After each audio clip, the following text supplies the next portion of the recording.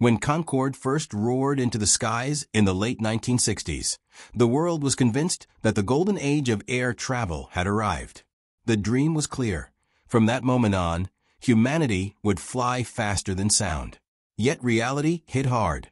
The thunderous sonic booms that shattered windows and rattled entire cities soon proved too costly for both the environment and society.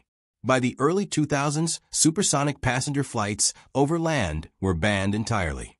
But a quarter of a century later, NASA and Lockheed Martin are daring to revive this dream with the revolutionary X-59 QueSST, a bold attempt to prove that supersonic travel doesn't have to be deafening. The shutdown of supersonic flight wasn't just a response to broken glass. It was the outcome of a tense standoff between engineering ambition and human comfort. But the decades that followed were far from wasted. Aviation advanced dramatically. Engines became more fuel-efficient, computers modeled aerodynamics with staggering accuracy, and new tools allowed us to measure not just noise levels, but how people actually perceive sound in daily life. Out of these lessons grew a radical idea, not to silence the sonic boom completely, but to reshape it. Instead of a violent crack, engineers sought a muted, softer thump. Something no more intrusive than distant thunder. To understand the challenge, let's revisit the physics. As an aircraft nears Mach 1, air pressure waves stack up faster than they can escape, forming a shock cone. Within this cone, pressure rises and falls sharply, creating the double bang effect dreaded by those on the ground. In the past, the only solution was geographic. Allow supersonic jets only over oceans, far from population centers. It was simple. But it also killed the potential of global overland supersonic travel. Today, however, thanks to advanced simulations, engineers can map shockwaves across an aircraft's fuselage and redistribute them in both time and space. By stretching out these waves and softening their peaks, the dreaded sonic boom transforms into a gentle rumble easily masked by normal urban noise. Regulators, too, have shifted. No longer is the simple presence of a boom a deal breaker.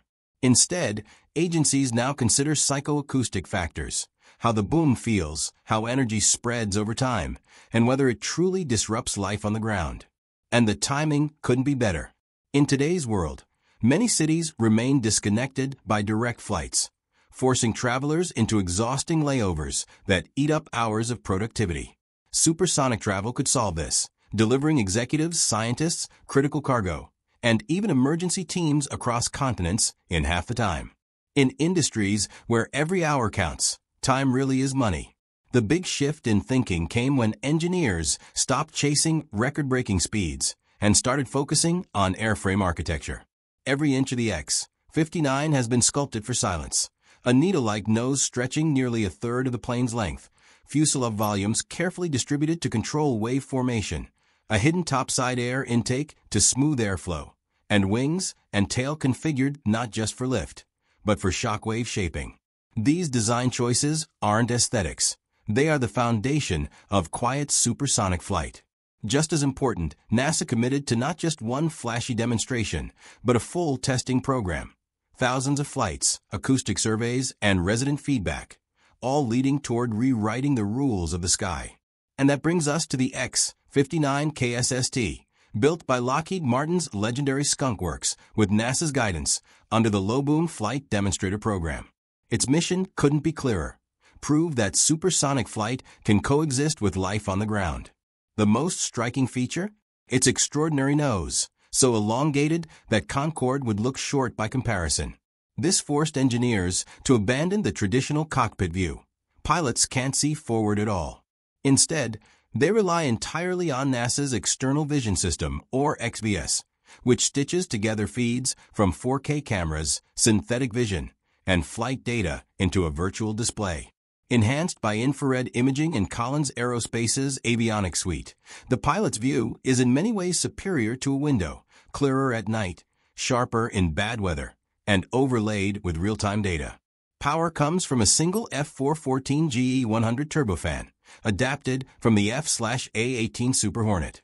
Mounted atop the fuselage, the engine minimizes shockwave interactions and eliminates the conditions that typically generate loud booms. With it, the X-59 will cruise at Mach 1.42, about 937 miles per hour at 55,000 feet, while producing an effective noise level of just 75 EPNDB, roughly equivalent to a car door closing. To put that in perspective, even today's commercial airliners measure between 86 and 95 EPNDB. The X-59 isn't just quiet for a supersonic. It's quieter than much of modern subsonic aviation. To keep the program affordable, Lockheed and NASA repurposed proven hardware. The cockpit canopy and ejection seat come from the T-38 Talon, the landing gear from the F-16, and the life support system from the F-15. This pragmatic approach kept the 2018 development contract at $247.5 million, a fraction of what a clean-sheet supersonic airliner would cost.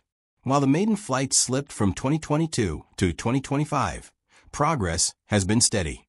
The engine was installed in 2022, the aircraft rolled out in 2023, full-power engine tests ran in 2024, and by early 2025, both afterburner trials and electromagnetic system checks were complete.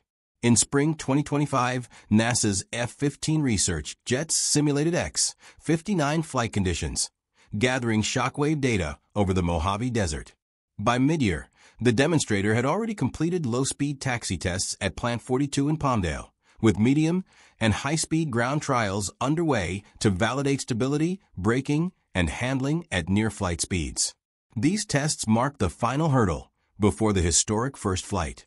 Unlike many past X-planes that lived and died as research projects, the X-59 is being groomed for a practical mission, convincing regulators like the FAA and ICAO that overland supersonic flight can finally return. If surveys confirm that people find its softened boom unobtrusive, the X-59 will shatter decades of restrictions and clear the skies for a new generation of commercial supersonics.